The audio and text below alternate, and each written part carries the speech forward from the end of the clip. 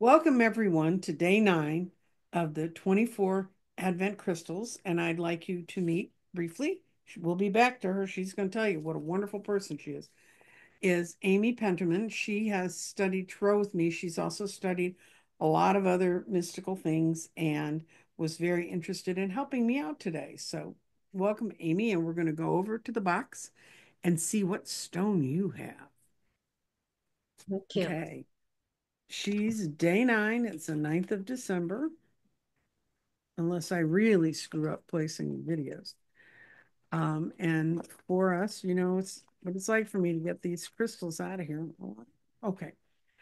She got obsidian. And obsidian technically isn't a crystal, it's glass. It's volcanic glass. It has a lot of wonderful features about it. And it's good for protection, to block and absorb and transfer negative energy, clarity. Obsidian is thought to release emotional, physical, and spiritual blockages. It's good for detoxification. Obsidian is known for clearing ancient traumas and to detox you from them. It's good for personal growth. You can use it as a meditation stone to encourage you to deal with moving energies on and bringing energies into your life. It's physical healing. Obsidian has potential to promote physical healing. It's also spiritual healing. It helps you break negative mental patterns. It dissolves negative mental patterns if you concentrate with it. It it helps with fear, jealousy, anger, and greed, something we've had no small amount of this year. Black obsidian um, is related to Gemini. And obsidian has been used across the country to make weapons, implements, tools, ornaments, and mirrors. You can see how shiny this one is. This is a piece I pulled out of my private collection that could be used as a blade. And they did ship these and make tools and weapons out of them, and as well as surgical blades, cutting instruments, things to strip the um, skins and stuff. Native Americans used it a great deal. And it comes in all kinds and sizes. And this is a giant chunk of obsidian that I have. It's called rainbow obsidian, and I don't know if you can see it, but there are like little rings of color come out. If I were to be able to take, and I've tried using a black light, it doesn't work with this. If you take this out in the sun, all of those rings glow different colors. It's absolutely beautiful. Um, and that was one of the first crystals I ever bought, and I bought it for a friend of mine. And when they died, they made sure I got it back, and they were a person who definitely needed some work with their negativity. And so we're going to speak now to the Earth Mother. We are all thankful that our Mother, the Earth, for she gives us all that we need for life. She supports our feet as we walk upon her, gives us the joy that she continues to care for us as she has since the beginning of time. To our Mother, we're sending greetings and thanks, and thanking her for leaving the stone, the breadcrumb of obsidian to remind us how we can heal ourselves. And with that, I am going to cut over to Miss Amy Penterman, and you can talk to them about what you do. What I do. Well, what you're learning to do. You can teach dog about what you're learning to do or all of it. Well, I'm a stay-at-home dog mom right now, and Mm-hmm. I'm studying shamanism. Mm-hmm. So that's what I'm currently doing. And I'm relocated from, the very cold to the warm climate to be by the beach Mm-hmm. for healing purposes and, just to work with spirit in a very clean and, being by the water is, so important to me. But anyway, this was just a very, uh, you know, gradual but organic, evolution for Mm-hmm. me. So this obsidian is amazing because it works. Working with energies, you want to just be as free of any kind of negative energies. And one of the very first spiritual counselors I touched base with was in Door County, Wisconsin. And she sent me a very small piece of obsidian folded up in a paper. And this was probably back in, I don't know, 1990 something. Anyway, but it was fragmented. But her effort was so pure. You know, she wanted me, this was one of the first things, have this obsidian for Mm-hmm. protection and for negative energies. Always protect yourself. And then, you know, Mm-hmm. she got me into meditation. So that was actually the very first stone that I was introduced to on my spiritual journey. Very Isn't that cool. cool? Yeah, Yeah, it I is. think so too. So you said they use it as a tool. Native American, what continent or, you know, All over, everywhere where obsidian can be found, especially in Central and South America, where they had lots and lots of volcanoes. okay, South There's, America. but Okay. it's also the Native American tribes and the indigenous people in the North used it. I mean, it was used all up and down. As a matter of fact, it was a big trading item in the time when the indigenous people were going back and forth. I mean, their trade networks within our continents between the North and South America was incredible. And that was a very powerful thing to be able to get a hold of obsidian. And it does, if you've ever been around it, when I get the bags of flakes and I use these, when I use these in a grid, I always warn people to be very careful of the edges because they're sharp enough to cut you. And Yes. Now let's talk about how old volcanic glass is. How old is volcanic glass? Because, how and the old is the reason, earth? see, this is what I wanted to talk about. I am finding out that I am a stone goddess, like Hmm. back eons and eons Hmm. ago. I mean, now how far back this originates, I haven't figured out, but it's, I read someplace, and please, please, please don't hold me to it, but I did just, it could have been before Soul, Stone Hmm. Age. And so, but I don't have the documentation or the article in front of me. But at any rate, you know, somebody I had a hot stone massage once. Hmm. I was working in radiation therapy, and it was so healing to me, Nancy, that I had to understand what was going on. I had no idea what was going on. And I was so transformed by that You would be. hot stone It's, massage. It it was would draw basalts. out, it would draw out. I mean, it transforms the negative. There's only so much radiation anybody should be around no matter what. Right. But these basalts, okay, so I was so transformed by that. I sought out a massage therapist who did hot stone massage. And Hmm. the original hot stone massage originated in Arizona. There was a Hmm. therapist who had so much arthritis or, you know, injury in her hands that she said, well, I got to figure out a different way to do this because my hands hurt, and she still wanted to do massage. So she Hmm. picked up basalt stones and created this healing modality called La Stone. And so I went to find somebody to teach me that. And this gal put a basalt stone in my hand, and I damn near fell over. I'm Hmm. sorry. And, you know, I sat there, she had to get me some water, and it's like, what is happening? And she was thinking, no, I'm not going to let you come to my class because, you know, you're a radiation therapist and not a massage. But she saw my reaction to that stone, and she said, okay, you can come. Hmm. So, because I Yeah, did they're have alive. the Stones are background. alive. They have Oh, energy. sure. Oh, yeah. Absolutely. And obsidian is 20 million years old because it's formed when the earth developed enough of a crust and enough of a thing for volcanoes to go up through it and melt out impurities. So, 20 million mhm. years. I have Wow. I have a fossil that's in the collection of the Advent stones that's 500 to 200 million years old. And It's how old was Obsidian? I'm sorry. 20 million. 20 million. 500.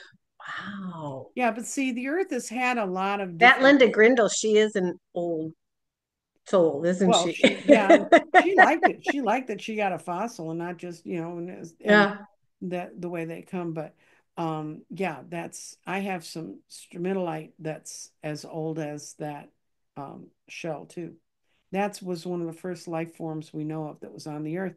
And then when the earth became a giant snowball and had the is it 10 million 10 million year rest where most of the planet was covered and very few things we're lucky we have any life left on this planet after that. And we were like a giant snowball, and then plants did grow enough to create carbon dioxide to create the whole cycle that let our life come out of it. But I wasn't aware. Now, this is so interesting. we've This is one of the, little golden nuggets that you always provide for us yeah, because you have a really, I get easily bored and journey. I get go to the next page. We've had, I believe it's six major die-offs of all almost all the life on this planet in our from our very very beginnings. So when you can find a piece of stromatolite or like what you've got here or what the shell that was part of it, all of them are different ages. They reflect different things. Right. This stone came up when we needed to be purified. Isn't that interesting? And so that's part of a journey that you take to your journey, your shamanic journey is part of in the South as you shed everything. And all Mm-hmm. of this is part of getting rid of negative energy. So Mm-hmm. for me, I feel it was very appropriate and I Mm-hmm. appreciate it very much so. Interesting. Also, the other thing is they used it as mirrors, Oh yeah. And they and polished up beautifully. Yeah, look at this one. You could if you set it in the right light and got it flat, you can see us being reflected, our computer screen definitely. being reflected. So, And that's so interesting because some things just don't change. We still use mirrors today. hmm For personal reflection or for whatever. it's called in Western culture, it's called scrying. And you can do it by looking into a mirror or looking into a stone like that. And a lot of shamanic traditions have scrying in them where they look in the stone and the stone, sort of like a, a gypsy ball, crystal ball. And you can find some beautiful, the stone that looks like a crystal ball behind me is actually red jasper. Oh, it is. Yeah. And That's what I'm working with right now myself. yeah, it protects you and helps you understand that anger is not always the wrong thing to have. And seeking your own protection is not always the wrong thing to have because it's a very red energy. If you hold that red jasper long enough, it stays cold because it's a true crystal, but you can almost feel like a pulse going through it. And obsidian, in some cases, you can do that too. Well, also I use Obsidian on my cell phone and on my computers. Right. It blocks the electromagnetic. Right. And you can get them like at Amazon, little disc things. Mm-hmm. So they're real handy. So interesting, Nancy. Thank you very much for sharing your Advent stone calendar with me. Mm-hmm. I love it. Well, it's all the different ways that crystals can enter our life and help us. And that's really what we should be looking for. I mean, there's some fascinating stones in here. We had some we haven't even gotten used to called egg yolk stone. I've never heard of it. It's a form of agate. It's a specifically from a certain area of Australia. Oh, interesting. So that's appropriate for the season as well. Yeah, and Australia has some of the oldest stones in the world. It's just been Hmm. sitting down there letting them age. Um, so there's just I hmm I hadn't realized. I just wrote a whole bunch of. So I'm having a Vogel stone cut specifically for me, hmm and it is a stone they use. Um, it's like a healing wand. hmm So I'm sure viewers, okay, so here is a healing wand, but this is calcite. calcite, selenite, and then it's got a little bit of purple. What is that? Nancy, help me out. Amethyst. Amethyst on the very top.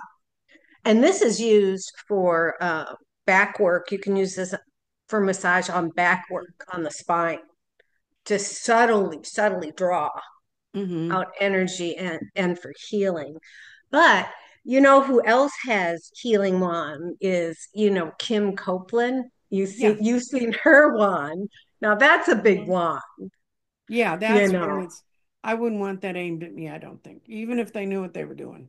That's scary. She's got a big wand. Yeah, I know she got that in Shasta. No wand envy here with that crystal wand envy, but there's a lot of energy going on, and I'm sure she Yeah, and has, that is kind of a word of warning for people.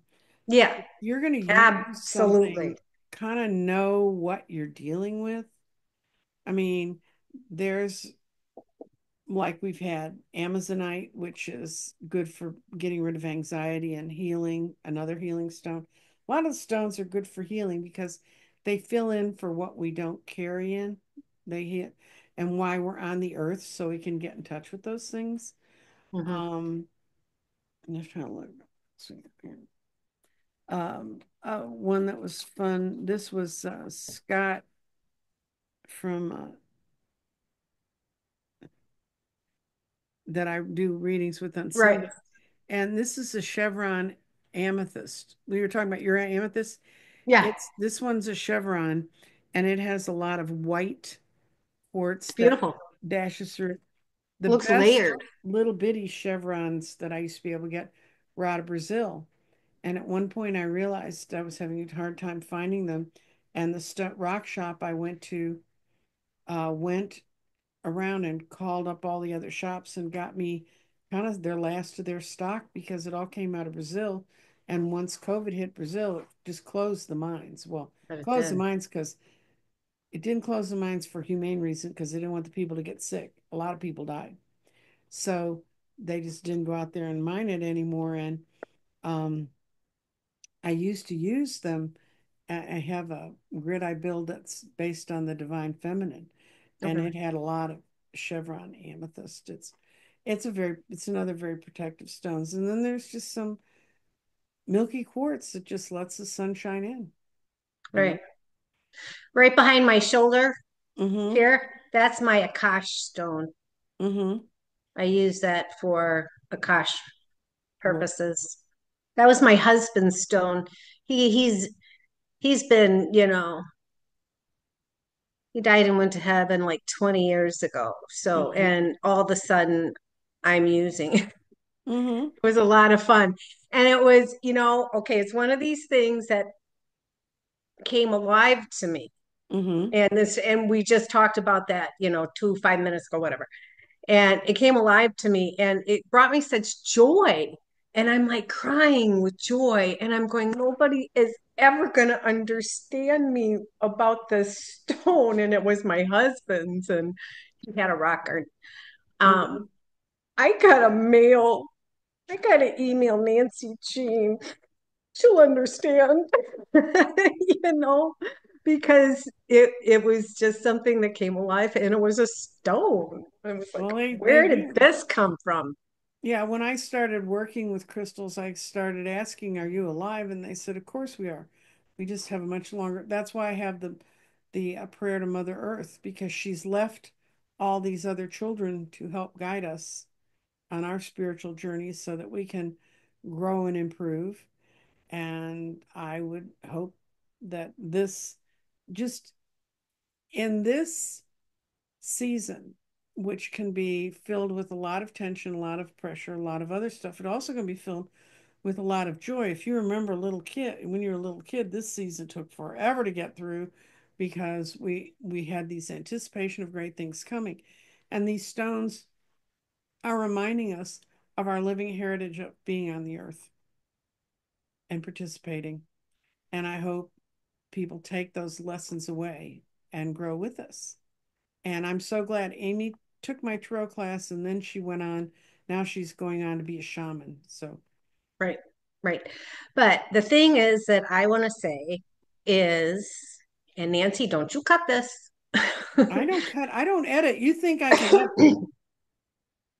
So to me on YouTube, and I've already said this, and I I don't even know why I really took Nancy's course, tarot course. I didn't know if it was to learn tarot, and Jeffrey's there with the symbolism and his take on it. So we got, two people and a lot of information, but it also came with a lot of divine wisdom and experience. So to me, let me just say it, I feel like you are just the godmother of divinity, right? Because you just always give us these, you know, um, multiple different divination tools to learn and inspire us, so Oh, when thank I'm a you. few, of course, and I mean it. I Well, definitely mean it. I'm And old enough to be everybody's godmother. I mean, really.